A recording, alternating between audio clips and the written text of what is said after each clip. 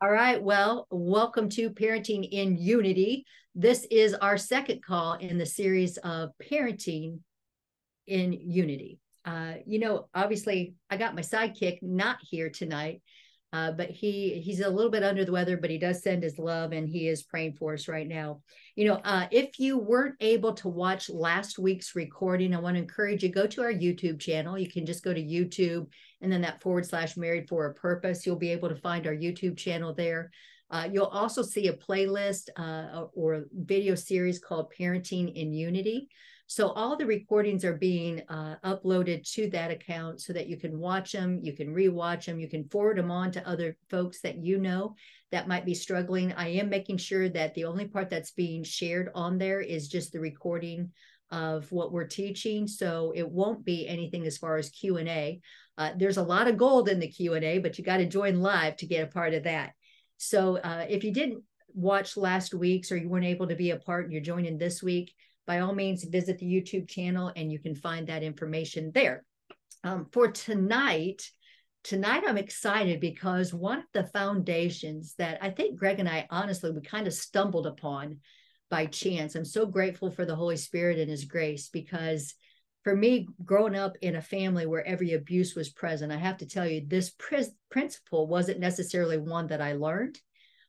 It was one that was given to me. And I do think it's one of those heavenly principles that you're going to be able to, no matter what season of life you're in, it's never too late, it's never too early to instill this value. So the value we're talking about, the principle that we're talking about tonight, is parenting in unity by instilling, hang on, I'm letting people in here, by instilling family pride. So if you're taking notes, the thing that you want to write down is be intentional to instill family pride. And again, I know a lot of us are at different junctures of life.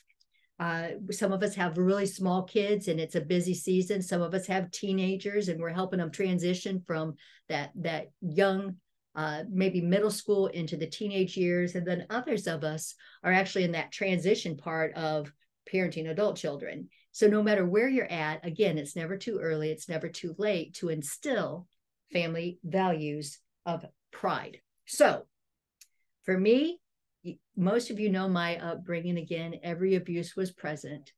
That's why I say we stumbled upon this principle, because I knew what I didn't want, but I didn't necessarily know what I did want. And so part of instilling family pride is identifying what it is that you actually want. We're going to give you some assignments at the end of this to apply to your marriage relationship, again, based off of the area of life that you're in.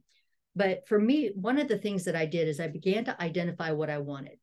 Greg and I began to identify what we wanted. And one of the things that we wanted is we wanted unity. We wanted our kids to feel loved, accepted, valued, that our home would be a home of laughter and a home of respect. So again, taking it from a very high level, we simply identified what's important to us. What do we want for our family? What do we want our family to be remembered as? We do a thing in the reboot is like, at the end of life, how do you want to be remembered? And so we kind of did that exercise as a family. How do we want our family to be remembered? What do we want to be known as? And we wanted to be known as a family of love.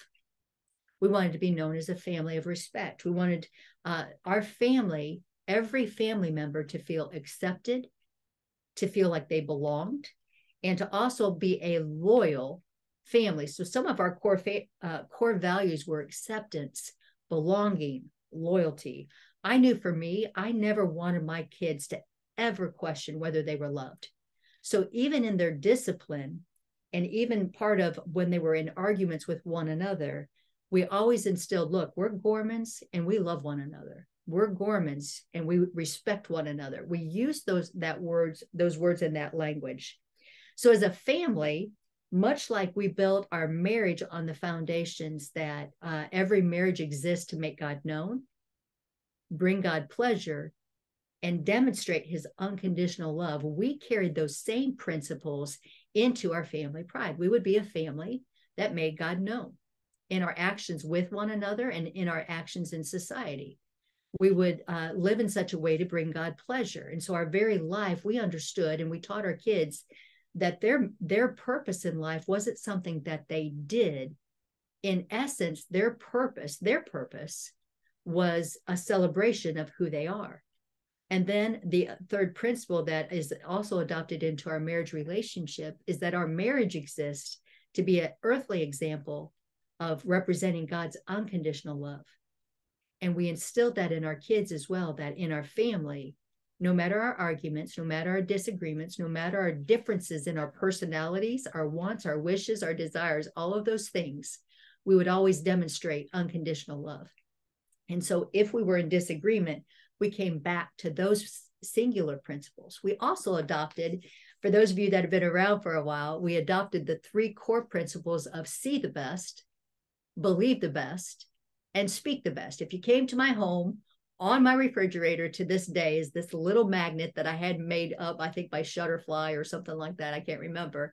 And it had a bunch of little family pictures and it said, see the best, believe the best, speak the best.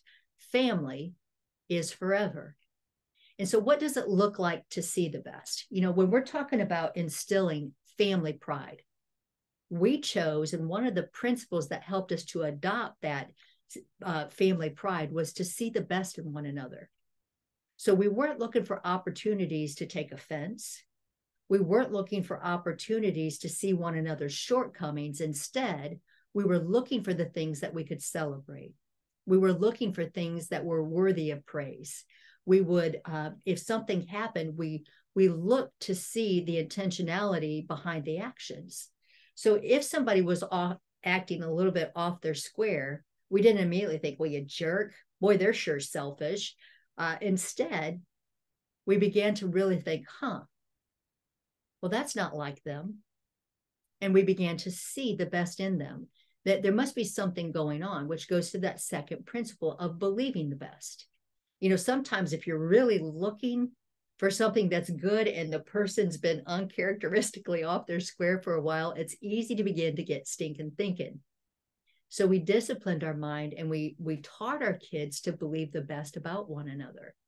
So if they were in an argument, we would go to, well, first of all, why are you talking to us about it? You need to go to them because we're Gormans. We stick together. We see the best. We believe the best. We speak the best. So why don't you go to your brother? Why don't you go to your sister? Why don't you go to one another and find out what's going on? And rather than assuming the worst about or the intentions that were bad, why not choose to believe that they couldn't possibly have meant what they said the way that they said it with ill intention? And go to them and just say, hey, you know what? I love you. I respect you. You kind of hurt my feelings and I need to understand what's going on rather than assuming what's going on. Now, that's a lot easier. Maybe if you've always instilled that practice, it might be a little awkward, but it's never too late to go back and say, you know, I'm learning some things. And the first place that we model out these principles is with our spouse. And your kids are going to catch who you are. They're going to catch your values, not what you say, but they're going to see what you do and they're going to model it. So a lot of times in conferences, we'll say, hey, everybody hold up your hand, make the little okay sign. And you guys can follow along. Why don't you guys just do that? Go ahead and make a little okay sign. And when I say 3, I'm going to count to 3, and I just want you to put this on your cheek, okay? So 1, 2, 3. All right. Some of you have been around for a while. Where's your hand? Is it on your chin or your cheek? I said to put it on your cheek, but most of you, even if you, man, it took me forever. Greg would do this at conferences and I would go like this, you know, because I would model what I saw. And the same thing happens with our kids. They model what they see us do. And that's kind of scary because, again, in the family, we understand that the 4 walls, man, that's where we are the clearest of who we really are. It's the clearest indication of our heart's condition. Our relationship with God is unfolded in the 4 walls of our home. And so for me, there have been seasons where I wasn't quite myself. And my kids, I might have been telling them to put their finger on their cheek, but I was doing one of these things. And I had to go back to them and ask them for forgiveness, if you can follow the analogy. You know, I was expecting something from them that I wasn't actually living out. So it's really important to model out these characteristics, and it's never too late to do that.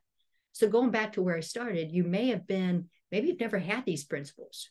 Maybe you've never instilled family pride. And maybe your kids are 30 or 40 or 50 years old. I have no idea where you're at. Maybe they're teenagers. It's never too late to say, I'm really trying to grow. I'm really trying to learn. And there isn't anything more important to me than to be a good parent to you and a good spouse to your dad or your mom.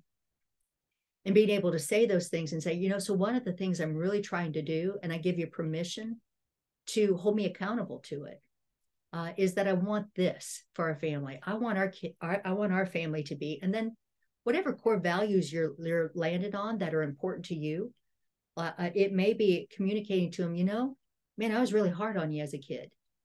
I wish I could go back and let you know how much you really do belong, how fantastic of a kid you actually are, that you're accepted, that you're valued, whatever those principles are that you wished you would have. It's never too late to go back and actually say those things. And if you got little ones, it's never too late to use that language. We would do things like, we're Gormans. Man, you mess with one of us, you mess with all of us. We're family. Family sticks together. Family's forever. We used to do this thing where the kids would be fighting and we'd say, we'd make them hold hands. And some of you have heard this analogy, but they were fighting like cats and dogs, man. I'd say, get in here, get in here. This is not who we are. This is not how we handle conflict. It's not how we do life. We're Gormans. And so I'd make them hold hands, and they'd have their little hands. They were itty bitty when we were doing this. They were holding hands, and Josh would have to say to Summer, you are my sister. And Summer would say, you are my brother. And they'd take turns going back and forth saying, other friends may come and go, but family is forever. Now, I have to tell you, there were times where they were so mad at me. They'd be rolling their eyes. They'd be frustrated. But by the end of that little exercise, they would either be so mad at me that at least they were unified, or they would be giggling and laughing because they realized they'd been stupid about whatever it was that they were fighting about. Because why? We were instilling that family is forever. We may not always see eye to eye on certain things. We may have a lot of disagreements. We may have different wishes and wants and desires and all those things. But one thing is, I want you to know I got your back. And so when we come to these principles of seeing the best and believing the best, when people are acting unbecoming, we choose to not be offended. We choose to see the best in them, look for what's right, not what's wrong, look for what we love, not what's lacking. We look to believe the best in them, even when maybe they don't believe the best about them. And then that brings us to that third principle of speaking the best. So we see the best, we believe the best, and then because we do truly in our heart believe the best about them, we're able to speak over them, their identity. And here's the truth. Anytime that what we're finding, thinking, or speaking is contrary to how God would see, believe, or speak over us, we're in alignment with the enemy. And so the way that we instilled family pride is we aligned our own hearts and minds up with Christ Jesus, with the Father, what the Holy Spirit would speak over our brothers or our parents. And we began to speak those things. And if we spoke out of turn, we were quick to ask for forgiveness. We didn't do it right all the time. So there was a lot of need for extending of forgiveness, both from parent to child and child to parent. But we did truly try to implement these principles and believe and speak and see the best over one another. So again, coming back to you, what is it, as I've shared some of our values of wanting to make sure that our kids know that they belong, that they're accepted, that they're valued, that they're loved unconditionally, that we would be a family of respect. Man, we've had some blowups, guys. There were times where if you came to our home, if you saw a snapshot, you'd be like, whoo. But even in that, we had some unprogramming or deprogramming we had to do just from our own childhood. We were yellers at the very beginning. And I remember one time, actually, I was the one who screamed the most, if you can believe it, early on. And I remember Greg saying to me, he says, I don't want that for our family. I know I do it, and I know you're doing it, but it's just causing our kids to come unnerved.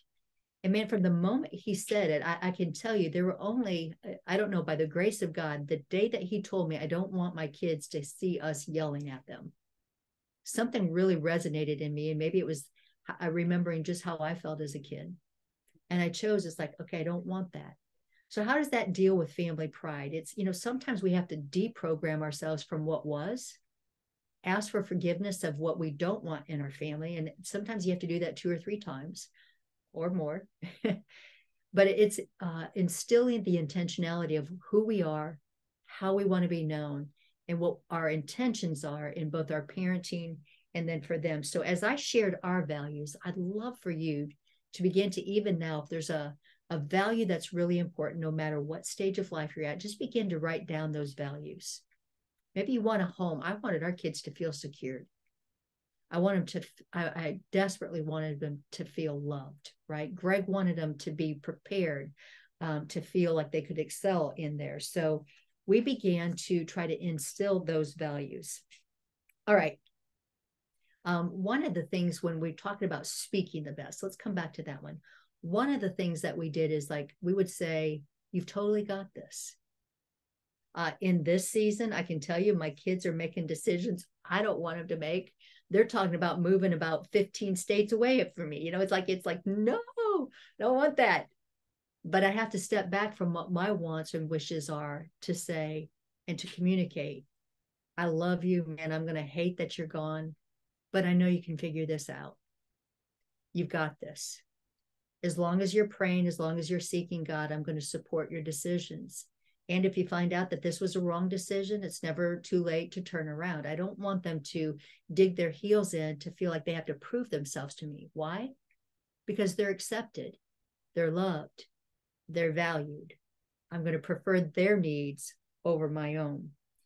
I was telling you about early on some of the things that we did for family pride. We'd say, we're Gormans. We got one another's backs. We said that slogan of other friends may come and go, but man, family is forever. Today, if you said other friends may come and go, they'd immediately all chime in, but family is forever. It's kind of cool. We would communicate, we're one.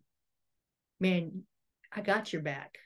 Other people may let you down, but I'm not going to. And if I do, let me know, because I want to be the first one to apologize. So we adopted forgiveness. We adopted choosing to not be offended. We adopted the value of no drama zone, right? So even now today, when things can kind of get a little heightened or we get off kilter, or it's like, I come back to that principle to govern myself. It's like, I refuse drama. I refuse to be offended.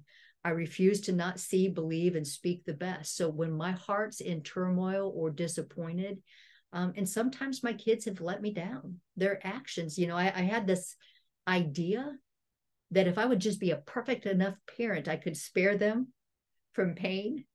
And that's just not a reality. God's a perfect father. Man, he's a perfect father. And I know I still made some choices that caused his heart pain. And so in all of that, I give myself that same value of love, acceptance, forgiveness. I choose to remember that their life is actually theirs. I can try to govern, and I can try to parent, and I can lay out the very best possibilities for them, and they're still independent beings. So in this family pride, I want to create an atmosphere that they know that they're safe and that they are loved and that they are accepted, that we are truly one, that I got their back and I'm not going to let them down. In Matthew 12, I love how Jesus shared. He said, a house divided will not stand. So that principle to fight for unity above all else, as it pertains to this marriage relationship, you've heard us teach this, also applies to our kids. Today, we fight for unity above all else. So we're looking for that merging of where what they want and what we want intersect. Now, please don't misunderstand me. I'm not saying that we compromise our values. I'm not saying we compromise the word of God. What I am saying is we lead with love, and we look for any possible way to build on common ground. So in all of that, I think that the thing is really powerful as a parent. Your kids long to belong. Family pride gives them that place where they know that they're loved, accepted, and valued. Everybody desires to be part of something bigger than themselves. And so we've talked about the principles of one can put a thousand to flight, two, 10,000. And we used to make this joke, man, what could the five of us accomplish together? Because there's five in our family. And each time that we bring in a person into our family, we're really intentional about telling them how important family is to us. We talk about no drama zones. We begin to share those values with people who are adults that probably didn't necessarily come from the same family background that we tried to instill for our kids. And in all of it, we're looking for the opportunity to merge the world, to merge all of our worlds to make sure that every addition that's being brought into our family knows that they're loved, they're accepted, they're valued. So we take pride in supporting, something like that's bigger than us. And so the more that you can create an idea, a value, an image of what you want your family to look like, the more your kids can actually see that image. And then they can govern themselves to like, am I living into that? We would ask a lot of questions. It's like, this is what's important to us. What do you think? Do you think it's important to have your sister's back? Do you think it's important for them to have your back? So it wasn't just us trying to push our values on them. We tried to see what their value system was and why they might think it would be important. And what was great is as we did that, we had some really great family conversations of what do you think it's important? What makes a healthy family? And we let them tell us our very values. Well, I think it's important to feel respected. I think it's important to feel heard. I think it's important if somebody has a difference of opinions. Now, they might have been doing that to make their point to us that they wanted us to hear what it was that they were saying. But what was great is the very thing that they said was important. We were able to come back and say, when we were talking, one of the things you said was important and we would use that core value. And then we would ask, how is your action right now with your brother or your sister? How's that playing out? Is that pushing you closer to that? Or do you think there might be something you need to do a heart check with? And it wasn't a judgment. It wasn't aren't you a bad person? It was like, look, if this is important, we got to really work hard in this. We did that from the time they were itty bitty throughout their teenage years. And now even more so, I think we're making sure that those values are in place as we transition them and they're beginning their own families. So family pride, one of the things that as we observed, some of the most successful families, and I just wrote this down, we found they have something in common. These tight-knit families leverage unity and protection in their home. So again, that principle to fight for unity. Your kids may be really fighting for their independence. I've had some friends over the years feel very disrespected by their kids. And so rather than fighting for their rights, they would come back to principles and values that they said was important. And rather than tell their kids how their kids should be doing that for them, they modeled it out with one another.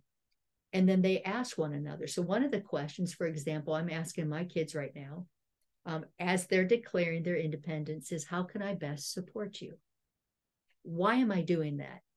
Because I've got my own wants and wishes and I can't change that. But even more than my own preferences, I want unity.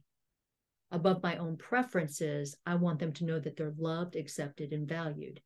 So I come back to those core principles that are so core inside me that I desperately want. And I want that more than I want them living next door. Are you following me? So it's the preferences that come into alignment. It's not the core values that are being compromised. So if core values are being compromised, then there might be some, things that we have to put in place for healthy boundaries. But the more that we can prefer one another's needs over our own, as long as we're not compromising our core values, that's where we begin to instill family pride. We begin to keep an open door to be able to have dialogue together, even when our preferences are different. I think I shared some of the other ones, but in case I didn't, we would share things like, we're Gormans. If you mess with one of us, you mess with all of us. It was almost like this band of brothers, almost like a military unit. We were going to operate cohesively. And man, we've got some military guys on here. They could speak to it a whole lot more to me. Chris is putting his thumb up. You can't see it, but we've got some military guys. And I bet there are some times where there's the guy that you're fighting next to, you may not like him very well. He may have different values than you have.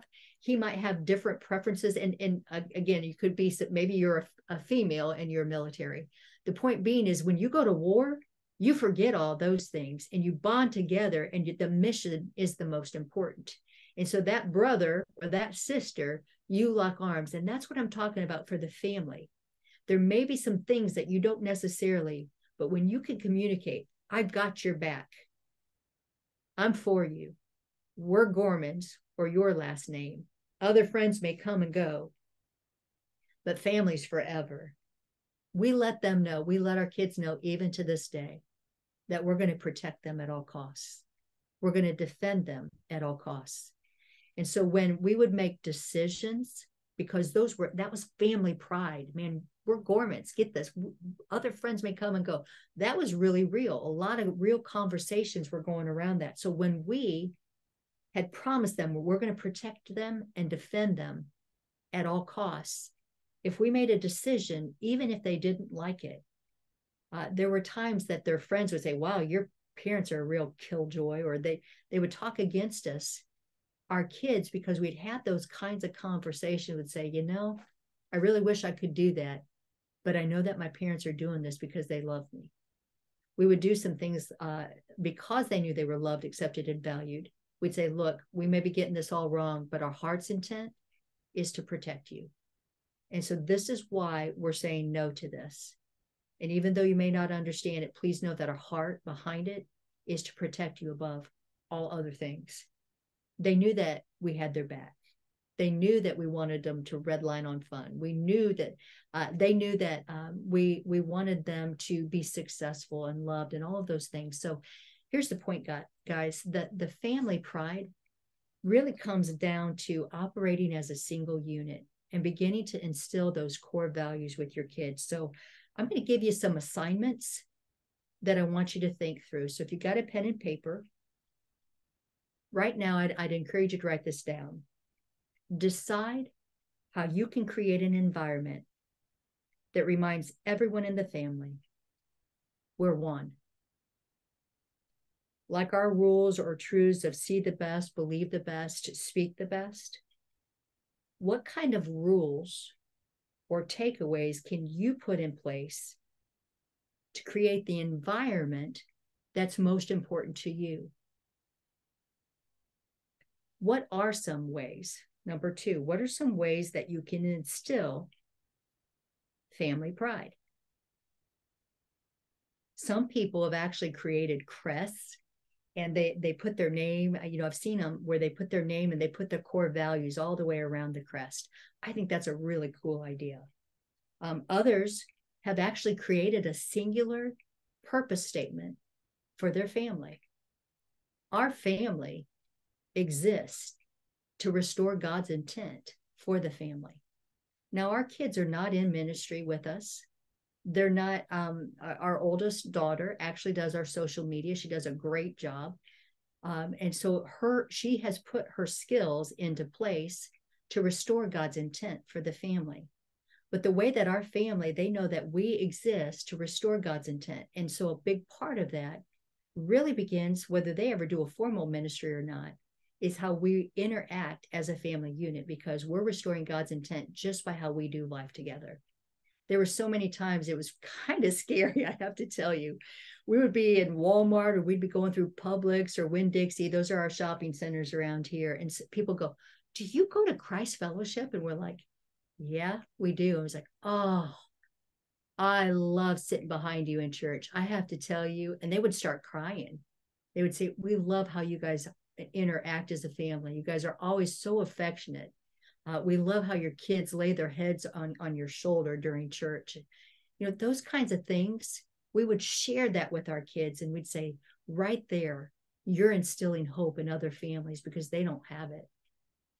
That created, again, a sense of family pride. So for you, is there a singular vision or mission that you can adopt as a family? And if so, what does that look like? We also found that our unity happened through open dialogue, honest communication, and intentionally sharing concepts over and over. So if you would have a recurring dialogue with your kids, what are some of the things that you need to maybe say to them?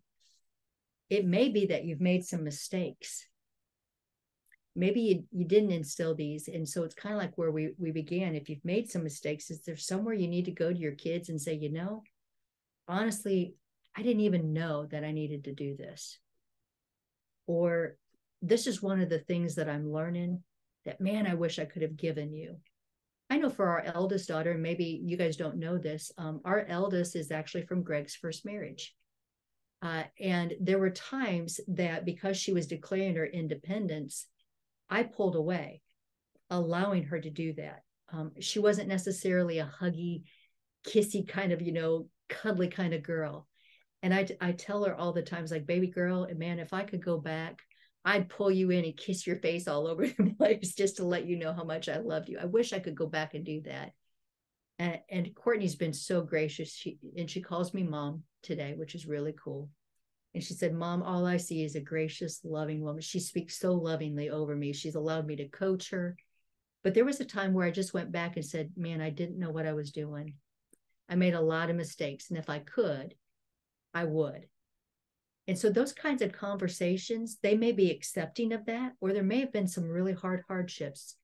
Again, it's speaking the intent and letting the results take care of themselves, continuing to do the right thing, model out those right things. But maybe there's some mistakes you've made and you need to go to your kids and ask them for forgiveness. You might even ask, depending, again, your relationship with your kids, but how do they think you can actually create more unity in the family? Kind of like coming back to what I'm asking my kids right now, because everything they're doing right now is contrary to what I thought family would look like. I thought it was going to be every Sunday they'd come over for lunch. It's like probably a little white pickety fence, quite honestly. And so as they're moving away and they're doing different things, I have to pull back from my wants and wishes and just say, how can I support you right now? It's a hard thing to do. It really is. And so maybe have that conversation with them of, hey guys, how do you guys think? What could we do that would cause some fun and connection? When you're doing holidays, what does that look like for them? Maybe they have their own families. What's important to them? It might be, hey, how can I be a better mom or dad and make you feel supported? My heart is to let you know that you're loved, accepted, valued, and supported. What does that look like? And now they might go, oh, it's okay. Keep asking. Keep watching what works and what doesn't work, and keep expressing the intent of, man, I love you. Man, I always want to support you. I always want you to know that you belonged. And finally, the last part, and I'm going to go to the phone lines, they open it up for Q&A. Would love to hear your best practices. It's always good to have best practices shared by the group, maybe some things that you've learned along the way, or some questions that you might have. If I can't answer them because the real genius isn't with me tonight, we got a lot of geniuses on here that can give maybe a guy or a dad's perspective as well. But the other thing that would be a great assignment to begin to do, no matter where you're at in your parenting journey, is to create core values that you're going to uphold and live out. Making sure that you honor your kids' core values as well. But in the next sessions, we're going to share, some of our family mottos and mantras and things like that. We're going to dive into core values and understanding those core values. But right now, what are some of those core values, like I shared at the beginning, that you want to make sure you model out? List those things out and begin to look for opportunities to communicate them.